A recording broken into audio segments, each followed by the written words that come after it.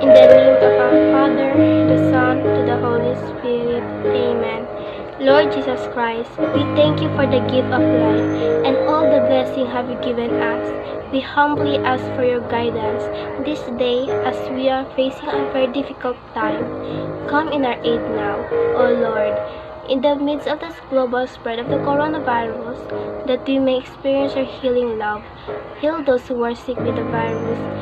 Guide and guard our frontliners. Heal us from our fears, that we may overcome it.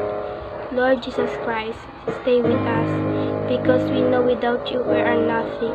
In place of our anxiety, give us your peace. Lord Jesus Christ, heal us. In the name of the Father, the Son, and the Holy Spirit. Amen.